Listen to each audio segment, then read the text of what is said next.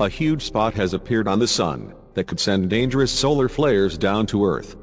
The sunspot, dubbed AR-2665, is 74,560 miles, 120,000 kilometers wide, big enough to be seen from Earth. Experts have warned that the spot is large enough to produce M-class solar flares, which can cause radio blackouts on Earth, knock out communications satellites and create radiation storms. NASA's Solar Dynamics Observatory first detected the huge spot last week, and it appears to have lingered through to this week. Sunspots are darker, cooler areas on the surface of the Sun, caused by interactions with the Sun's magnetic field. They tend to appear in regions of intense magnetic activity, and when that energy is released, solar flares and huge storms erupt from sunspots.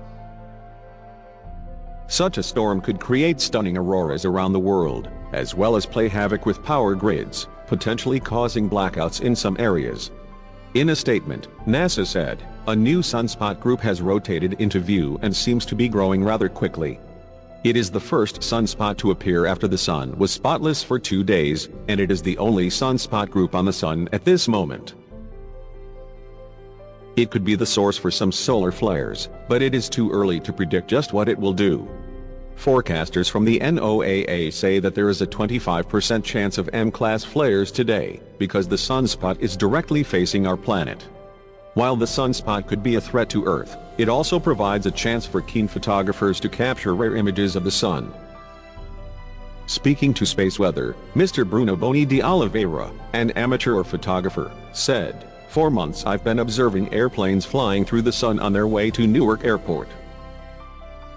However, I've never been successful in capturing the perfect shot, because the Sun is usually too bright for a proper exposure.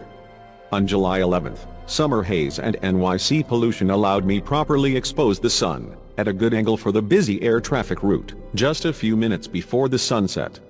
As I focused, surprise, there was a sunspot. I quickly checked spotweather.com to find out it was the huge AR-2665.